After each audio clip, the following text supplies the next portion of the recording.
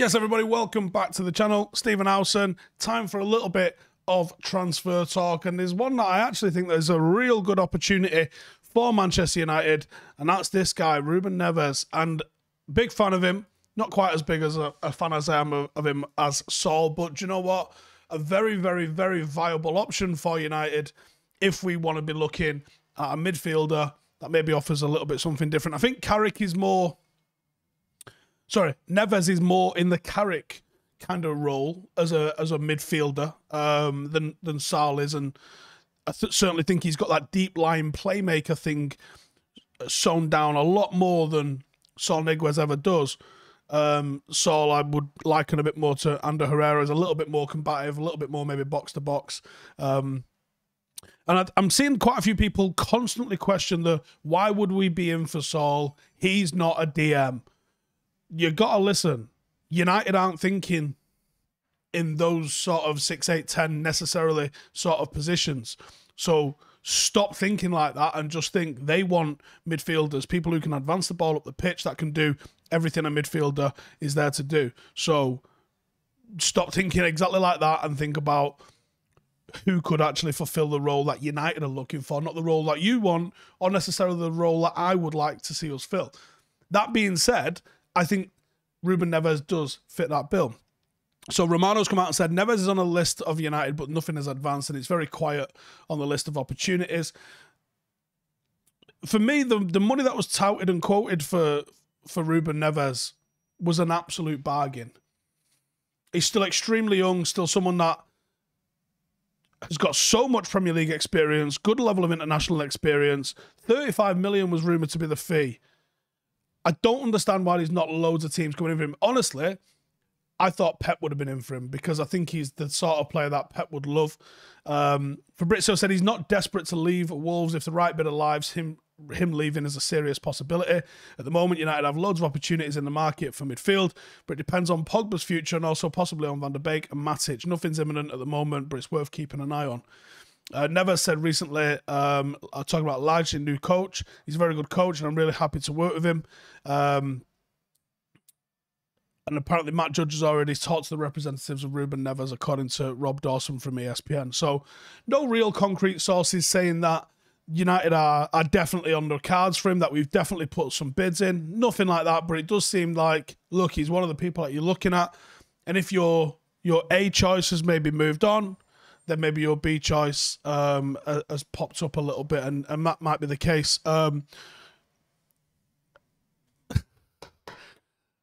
Never mind. I need to listen to something that's just come through, but I can't. So he fits in really well in a 4-2-3-1. He fits in really well as a 6 in a 4-3-3. He's the youngest captain in Champions League history. Listen, I am a massive, massive fan, and I rate him a hell of a lot. Ruben Neves can lose the ball too much with his passes. Yeah, but people say that about Bruno as well. If you're a playmaker, you're trying to make play happen. It's not always about, like, David May was the guy with the most passes at one point in United. Does it mean he was a better passer than David Beckham? Absolutely not. Ross says, I'd love Ruben Neves to come to United, and 35 million is a bargain price. The Bilgi says, I think Basuma and Didi style players are good, but they are rigid in terms of playing style. Neves or Niguez will be top. My personal choice, Kimmich. Unfortunately, it would never happen. I echo quite a lot of what you've just said there, to be honest with you. What would the pricing be for Neves, and is he willing to join United? I've no idea whether he'd be willing to join. I haven't heard either way, to be honest, but 35 million is the rumoured amount, and that's the one that works for me. I think we'll have to wait and sell to buy from here on, says KOTH Mike. Yeah, do you know what? I think there might be a little bit of something in that one. Now, someone said, late to the stream, do you prefer Neves or Niguez? In all, I'm just a fan of Saul Niguez, and I would find a spot for him in the team. But dependent, and again, like Romano said, you're going to have to look at what happens with Paul Pogba. And I have it on pretty good authority that because no one else can play that role at United at the moment, Michael Carrick is still the best defensive midfielder at the club. And when they play matches and he joins in, he still looks like Michael Carrick of old. The issue is he ain't playing for us anymore. He ain't registered anymore. Ruben Neves is as close to that Michael Carrick character, and actually he's probably got a better strike on him than Michael Carrick ever had, or at least he's more willing to strike than Michael Carrick ever was, because Carrick never really took a lot of shots. He added goals later in his career, but, you know. Neil says, is this true, or is it another story to make the headlines? I absolutely believe it's true, yeah. I absolutely believe it's true. True as in, he's on a list and he's not necessarily imminent, because that's what they're saying. So yeah, do I believe that? 100% I believe that, yeah. Darren says, a lot of the rumours around us signing a midfielder seem to be linked to what happens with Pogba. Yeah, and to be honest, I think that's valid. United don't have a magic money tree where we can just, you know, this isn't Footy Manager or FIFA where you've got to balance the books at United. And maybe we already know what's happening with Pogba. Maybe we don't know what's about to happen with Pogba. And I do think that the Pogba factor can play a big part into this. If you know Pogba's going and you know that he's going on a free, you can maybe start to plan some things and line them up now. If you think Paul Pogba might stay, well, you want to try and build your team around Paul Pogba because he's one of the best midfielders in the world. So does whatever happened this summer hinge on whatever's going on with Paul Pogba? You better believe it does. Because if he goes, you've got a massive figure to replace. And if he stays, you've got a massive asset that you're going to want to integrate and get the best out of in your team. So of course it is. Now, as for my personal favourite, I really think that Neves fits this team in a massive, massive way. And if I was trying to be logical about this, he probably fits it better. At least from us looking on the outside, what do United need? I think Neves probably fits what we all assume United need a little bit more than what Saul brings. But what I like about Saul is I think he's just got a bit more attitude about him. I think he's got a bit more bite about him. And I like that. I like character. I like character, and that's the one. That's the one for me, is a little bit on the character. Next up on the possible ins, and honestly, there's like a love triangle in fucking Hollyoaks or something. So you got Trippier, you got Williams, and you have got Diogo Dalot. Now, what's going to happen with these lot? Well, again, Romano's had a little bit of an update on this, and it says Kieran Trippier's situation is still quiet as United need to clarify Diogo Dalot's future. AC Milan want him. United have asked for 4 to 5 million plus the option to buy, which honestly is a free transfer. That's ridiculous.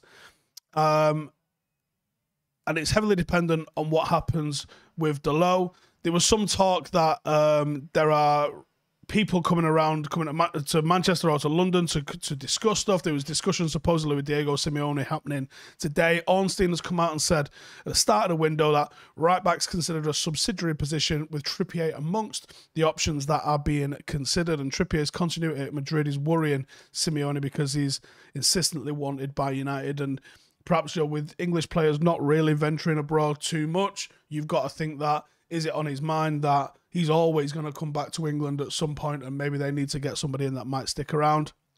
Brandon apparently still wants to leave on loan, according to the MEN, and there's a loan fee of 2 million wanted for Williams, which again I think is absolutely fair. But with Tellez injured, Trippier could be the perfect backup because he could play in both positions. And again, I think people are overlooking Ethan Laird. Now, Ethan returned to training. For those that have been asking, why hasn't he featured in any preseason games? He had an operation at the back end of last season from an injury that he picked up in the last game of the season, and he's returned to training today. Today was his first training session back with the team. So he is hopefully on the road to recovery. Has he got the opportunity now in preseason? No. And he's going to have to work damn hard now to get any sort of minutes prior to any window closing. So someone's going to either have to take a risk on him, or maybe the best thing that could happen is he has to stick around and maybe he gets given the opportunity off the bench somewhere to show what he's about. Because for me, the ceiling on Ethan Laird is absolutely astronomical. Hell of a player. Hell of a future in the game, so long as he can stay injury free. And that's about it, really. Macca's in the house. He says, hello, princess. Hello, I thought you was coming. Well, you're not coming in today. I had someone coming round to come and see you today as well. Zizou himself, kind of. In fact, where is he? Let me just check if he's messaged me. He's not messaged me. Laddie So Unlucky says, Oliver, yep. Why do people dislike Neves? The thing is, this is always happening, right? You see players, Harry Maguire's probably not a good example, actually. But you see tons of players, until they play for a big club, they don't really get selected for internationals. That's changing in the last few years, I guess. But then suddenly they're at a big club and they're getting selected for internationals all the time. I've been playing like bottom half of the table and been this good for years. What's all that about? Don't think Trips will come. We should just give Dalot, or we would give Dalot another go this year. I'm not sure Ollie's having Dalot in the slightest at all. Again, Dalot's not a massive drama to have around. I don't think. I do think that Trippier would be a decent little utility player that could fill in and certainly give us something different from set pieces and when we're playing teams that are going to low block us a little bit. But, you know, it's one of those, isn't it? Only thing I'm scared of with Niguez is his drop in form over the last 2 years. Why do Atletico want to get rid of him now? It's down to his release clause, I think. Yes, he didn't have a good season last season. But, you know, it happens sometimes, doesn't it? I mean, if you looked at some of the signings that we'd made, Leeds tried to sell us Eric Cantona. Sometimes people make a mistake when it comes to selection. Does it say Trippier is 23? Yep, that's not right. Neves would dictate play, spread the ball, and would help with the build-up, says Active our set. Yep, you're right on that one. What do I think Ollie dislikes about Dalot? I think he's a little rash, and I think defensively, I don't think he's up to the standard of any of the rest of them. That's the one. If I could get Saul for 30 million and then take Saul, but if Neves available for 25 to 30 million, then take Neves. Listen, either of these, here's the thing, right? If we got to decide between Neves and Niguez, do you know what? Who gives a shit? If we get one of those, I'll be absolutely delighted. And a youth that I think will play in the first team next season. None that haven't already debuted, I wouldn't have thought, no. I think Elanga is looking very, very sharp on pre-season, and he's got a real good opportunity to burst through and make himself someone that the club has to take notice of, especially with Rashford being injured and Tony Marshall and just coming back from injury as well. I really do think that Elanga's got a great opportunity, you know. Lucas says, if you can get Neves and Saul for 70 million combined and Pogba is going, then you just get both. Now, if you can get both of those, that, like he's just said, and Pogba's going, you can get 50, 60 million for Paul Pogba and literally just go, all right, call it quits, bring those two in. You have just massively upgraded midfield. And if your midfield three is Sal Niguez, Ruben Neves, and Bruno Fernandes, Jesus Christ. What a midfield that is. You're going to start talking about that being the best midfield in Europe. To go with a defence that people are talking about could be one of the best defences in Europe. And then you look at the attack. This is how you start to build a team. I don't know if you've got the depth in every area, but this is what you've got to be able to do. You know. Zaid says, is Ollie brave enough to change McFred? He seems to play it safe too much. Look, he was playing Andreas Pereira week in, week out until he brought Bruno in and was like, there we go, you play now. He's playing him because he's got to play him. Saul's tackle per 90 isn't convincing. You got to look at where he plays. This is the problem with stats. Stats are a great tool and I love stats, but you've got to look at the context of where they're playing. It's like saying, oh, this keeper don't make a lot of saves. He plays for City and he has to make 3 a month. Right? When you play for Diego Simeone's Atletico Madrid, they play in a low block 4-4-2 very, very often. How many tackles are they making? They force them wide. You'll probably see a higher percentage of tackles made by wingers and fullbacks than you do by the central midfield. Central defenders very rarely make tackles. Their tackles per game are way lower than midfielders and fullbacks. Why? Because you're not seeing a lot of defenders, central defenders, making 1v1 tackles. It's the same if you're a midfielder in Diego Simeone's team. Because they're so compact and they force you wide, that guy's like a centre-half, really, not making a hell of a lot of tackles. You got to look into the deeper context of why things happen in football. And for me, Atletico Madrid are a very interesting combination because you don't always know exactly what you're getting when you try to compare like-for-like stats.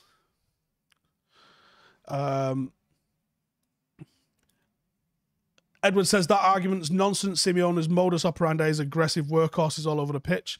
I never said he was being lazy, did I not? I said you're just not making tackles. He's not got the opportunity to make tackles. Not as often as the players in the wide areas are going to be when he's playing a narrow, compact system. Could Saul play in the 6? Yes. Is Camavinga a non-starter at this point? I don't think so. No, I think Camavinga's a possibility, but I think they're trying to improve the first 11 first. One does wonder where Donny fits into all of this. Again, we will see. Do I think we will buy anybody else? Yeah, I think we will. Yeah. I definitely think we will. Anyway, cheers for tuning in. Make sure to subscribe if you haven't already, and I'll see you guys in the next one. Latest.